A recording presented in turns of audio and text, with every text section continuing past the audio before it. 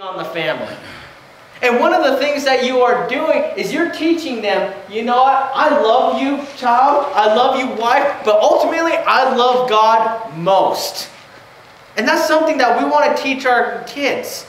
Isn't that something that Abraham taught Isaac? I mean, how much do you think Abraham loved Isaac? I mean, he waited his whole lifetime for this son of promise. God gave him the son miraculously, but despite all that, despite God saying, you know what, I know you love this son. I know your heart. He says, I know you love this boy. But Abraham still was willing to offer up Isaac. Why is that? Because when it comes to the crossroads of who do I love the most, it's not a contest. It's always God. And that's something that we want to teach our kids. In our modern day society, they say, you know what? A good father is one who loves their kids more than anyone or anything. It's wrong. It's about loving God first and teaching them to have that same kind of love.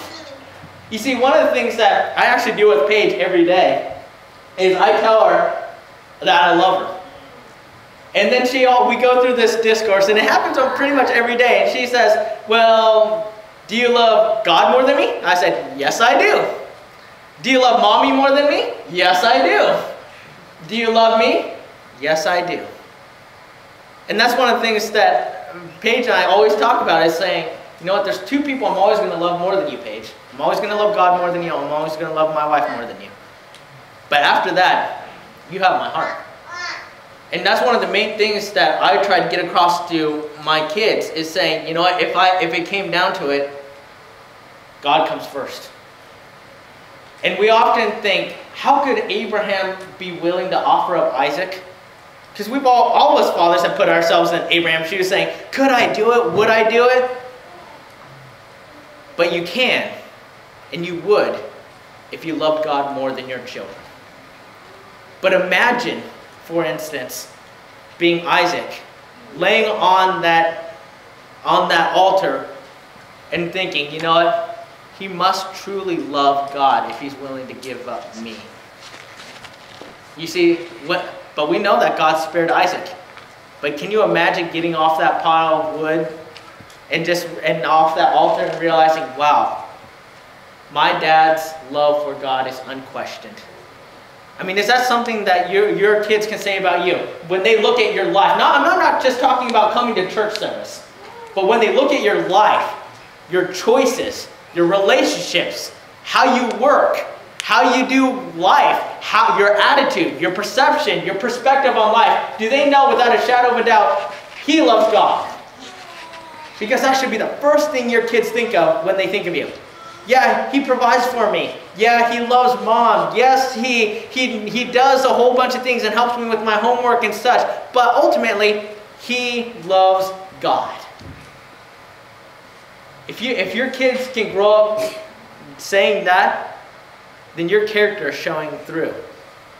And they would say, you know what? Out of all the priorities, God is first. Now, why does he work hard? Why does he love mom? Why does he spend time with the church? Why does he go to worship service? Why does he evangelize? Why does he encourage those weaker in the faith? It all goes back to that greatest commandment. Love the Lord your God with all your heart, soul, mind, and strength. And love your neighbor as yourself. You teach them that priority. And then you teach them a habit that you're trying to instill in them. The habit that I want you to love God more than me. And that's something that I try to tell Paige and so forth, and saying, you know what? I don't want it to be a contest. You love God more than me. You love God more than your future husband. You love God more than your kids. Because it shouldn't even be questioned. Isaac was left without a shadow of a doubt that Abraham loved God more than him. Because he raised the knife. And that's something that we can teach our kids. Another lesson that we can teach our kids is learning to obey God even when it's difficult. You know, obeying God is always going to come at a price. It's always going to come with consequences, and it's always going to come at something that's going to cost us a lot. We know as followers of Jesus, doesn't Jesus tell us to count the cost? He says, really count the cost, because you got to love me more than you love your mom, your dad, your brother, sister. You got to take up your cross and follow me. You got to deny yourself. You got to live without comfort, because you know what? Foxes may have holes, birds may have nests, but guess what? The Son of Man has no place to lay his head. You really want that kind of life? You got to obey me. And you know, so many of you, I've heard your stories. A lot of you have sacrificed a lot for your faith. I've sacrificed a lot for my faith. I've lost a lot of good friends who won't talk with me anymore because I wouldn't approve of their lifestyles. You know, that's life. But when you teach your kids, you know, we obey God, even when it's difficult. Did God command Abraham to sacrifice his son? Yes. And that had to have been the hardest thing. I mean, wouldn't that have torn up your soul and just be like, out of all the things God could have asked me to do, he's asking me to give up my son? Why would he do that? But it's that realization that God is God.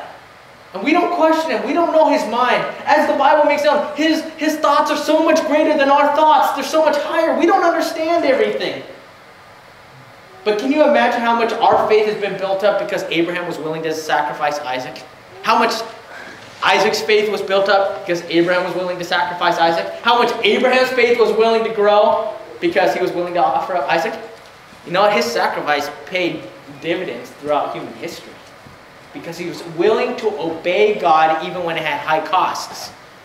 You see, that's one of the things that you can teach your kids, especially when it comes to their morality and their ethics and their standards of perspective and living, is say, you know what? Sometimes we're not going to get ahead financially in the world. Sometimes we're going to get bypassed by that guy at work who's lying and cheating and stealing. Maybe this is going to happen, whatever it may be, but we do what's right. Even if it costs us everything, we obey God. That's a hard lesson to teach, but it's teaching your kids how to make the right choices. And the right choice is always obeying God, even if it comes with a high cost. That's something that Abraham taught his son Isaac. A third lesson that Abraham taught Isaac is learn to trust God in faith. You see, I've come to realize in my own spiritual walk that I learn to trust God in faith more and more when I start realizing his character and his nature and his deity more and more. I mean, the more you realize throughout human history and as you read the Word of God, don't you realize more and more God keeps his promises? You read more and more. God is so holy that he is so perfect and moral. He's not going to lie. He's not going to cheat. He's not going to throw us aside. Or God is so merciful and gracious, he's going to take care of us. Or God is so generous, he's going to bless us. And all those different things. The more that we learn God's character, isn't it easier to trust him the more we come to know him? Kind of like when you build a relationship with somebody, when trust is being established and is built and they've given you reason to trust them, it's easier to trust them with things. This is why I believe Abraham was willing to offer up Isaac. And in fact, we know this. You know, the Jews knew why Abraham was willing to sacrifice Isaac. Christians knew why Abraham was willing to offer up Isaac. And we get this answer from Hebrews 11, verse 17 through 19, which says, by faith Abraham, when God tested him, offered Isaac as a sacrifice. He who received the promises was about to sacrifice his one and only son, even though God had said to him, it is through Isaac that your offspring will be reckoned. Abraham reasoned that God could raise the dead, and figuratively speaking, he did receive Isaac back from the dead. Do you want to know why Abraham was willing to offer up Isaac? Because he knew God's character. He knew God's character that when God made a promise, he keeps it. And he made a promise saying, through you, all nations are going to be blessed. And he made known it's going to be through Isaac. And so if you kill Isaac, Abraham's logic is, well, God keeps his promises. He promised it would be done through Isaac. If I kill Isaac, he'll have to raise him from the dead. Do you see his logic? You see, a lot of times when we get put into these situations, we would try to legalistically reason and justify why we would not obey God or trust God and say, well, God, we can't do that. But did you know that when Abraham was trying to reason how God would fulfill his commandment, he did not denounce God's character. And in fact, he tried to come up with a reason that would actually uphold his holiness, his morality, and his covenant-keeping nature.